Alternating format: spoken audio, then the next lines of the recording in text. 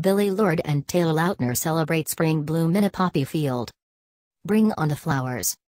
Billie Lourd and Lautner took a trip on Monday to the Antelope Valley, California Poppy Reserve, enjoying the fields of poppies that a surprising amount of rain has brought to the state. Lourd, 24, and Lautner, 25, both looked happy among the spring blooms in a picture she posted on Instagram, with the actress holding a poppy to her Scream Queens co-star's face while her hair blew in the wind.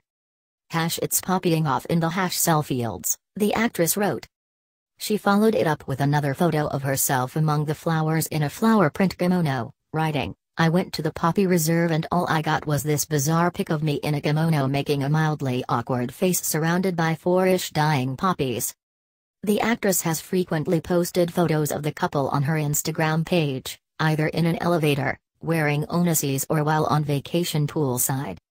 Lautner stood by Lourd's side following the sudden deaths of her mother Carrie Fisher and grandmother Debbie Reynolds in December.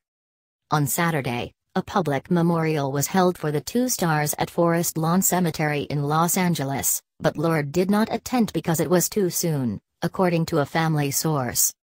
Lourd did spend the day at a spa with her stepdad, Bruce Bozzi, for his birthday. "Happy birthday to my spa pa," Lourd wrote on Instagram. "At Bruce Bozzi I love you passionately. Nothing's as family like a couple's message."